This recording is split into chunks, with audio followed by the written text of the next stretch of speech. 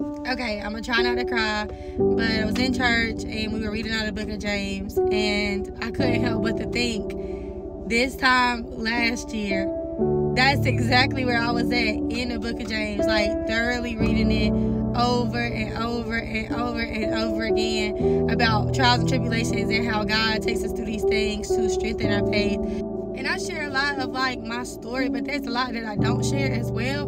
But you know, like to see what God has done in my life in just 1 year, y'all. In just 1 year of giving God my time.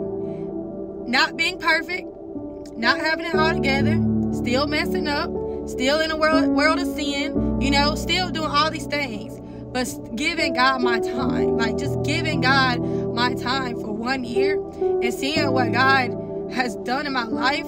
Like, sometimes I just don't even know how to put it, but I wouldn't even try to force it on nobody else. I really wish and pray for everybody to be able to experience it for themselves. But I just cannot fathom the thought of not being in the presence of God, trusting God, believing in God, knowing that He has designed myself and each and every one of you for a very specific thing. Like, God brought you onto this earth on a very specific date, a very specific time. He has a very specific plan. It don't look like nobody else's. Your life doesn't look like anybody else's. You don't look like anybody else. You don't feel like nobody else.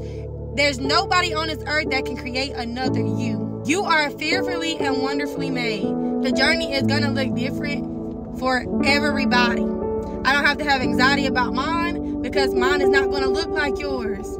You don't have to worry about what somebody else got going on because theirs is not going to look like yours. The same convictions that I might receive, you might not receive it, and vice versa, or you might receive it at different points in your life. But it just goes to show, like, for me, like, I just see it and I think sometimes, like, wow, God, like, I don't know, like, somebody asked me the other day something, and I said, I just feel so peaceful, like. And that's why I just continue to read, I continue to pray. It doesn't matter what's going on around me. It doesn't matter where I'm at.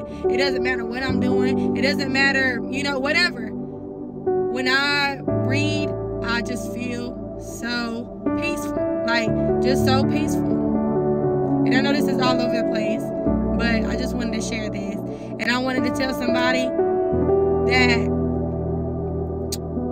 God has a plan.